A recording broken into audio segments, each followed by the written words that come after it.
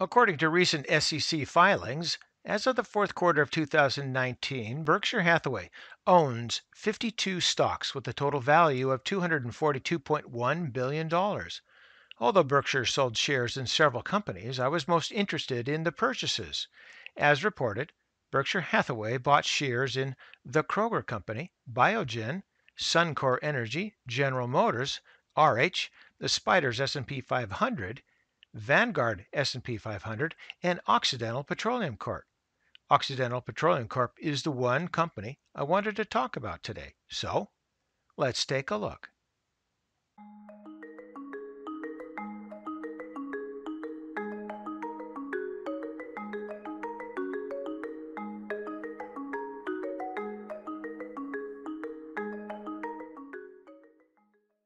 Occidental bought Anadarko last year and has been cutting costs and selling assets to cover the acquisition. As part of the deal, Occidental took on about $40 billion in debt, including new loans and the assumption of Anadarko's existing debt. And as discussed in a previous video, Berkshire Hathaway was tapped for debt financing. In addition, Berkshire also bought Occidental shares in the open market. And according to recent filings, Berkshire Hathaway has further added to its holdings of Occidental Petroleum by more than 150%. The purchase prices were between $37.34 and $44.23 per share, with an estimated average of $39.98 per share.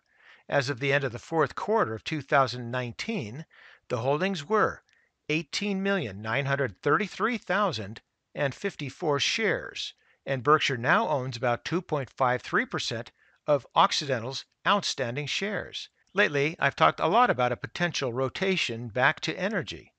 Occidental fits within this strategy along with several other energy stocks. Many of these energy stocks have similar great charts that are evolving quite well. However, Occidental may be a bit more risky given the acquisition of Anadarko and the amount of debt taken on. Further, we're going to struggle with the coronavirus for a while, and that may impact the energy sector. So, as usual, be prudent and follow the fundamentals. And keep in mind that Occidental Petroleum will announce its fourth quarter 2019 financial results after the market close on February 27, 2020. So, let's take a look at our charts. And we're looking at a 20-year monthly chart on Occidental Petroleum. The symbol is OXY. And for disclosure purposes, I do not hold any shares of Occidental at this time. And the important thing to take a look at here in the price chart is simply the bottom there in late 2008 and then the current level here. Very similar. Now, Occidental as an energy company, this chart is a lot weaker than many of the other energy stocks out there. So you may or may not want to focus on Occidental for that reason. But a lot of the charts have very similar chart patterns. And that's really important. When you get a whole bunch of charts in one sector that is very similar, then that really raises your confidence, or at least it raises my confidence in my read. Now, I'm thinking that there's going to be a rotation into energy. And I think we can see that here in the MAC. We're starting to base and bottom here just in the last, say, few months or so. Now, this has an ugly MAC all the way back to 2007, down that channel through here. But I'm looking for that to be broken, at least on the way up here, and only time will tell. But I think it's bottoming and basing as we speak. It could take another month or two, or perhaps a little bit more, depending upon the earnings. But keep your eye out on Oxy and the other energy sector stocks. And here in the histogram, you can see that this improvement has been going on for at least 2, 3, 4 months. Now, we still have a ways to go before it gets to that zero line, but it's on its way. You can see also the improvement in the price rate of change with the fast line coming through the slow line. Still at a negative 28 level there, so it's relatively weak, but it is improving. Here into the RSI, again, a moderately weak 31.73, but it is improving. You can see that that basing there is similar to that level there. Now we're going to head on up toward that 50 or midline soon enough. Watch for that. Stochastics, also very nice.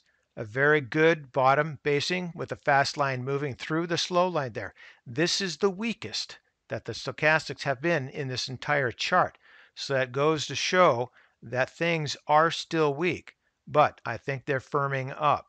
Check the other stocks too to see what's happening with them. Do that cross check to give you that additional confidence. Volume certainly spiked up. Not necessarily good, not necessarily bad. Into the Williams, also nice bottoming, basing here. I'd like to see this move out of that oversold territory and above that negative 80, moving on up to that negative 50 or midline. You can wait for that if you want. For me, you should know by now that my trigger is when the fast line of the MAC runs through the slow line. I don't always wait for it, but I wait for a sign that it's going to conclusively close through on its way up. Back here to the price chart, things still look weak, but I think they are improving. Again, Occidental has a lot of debt to recover from, so pay attention to those fundamentals. And for today, that's ChewDog Charts. Thank you.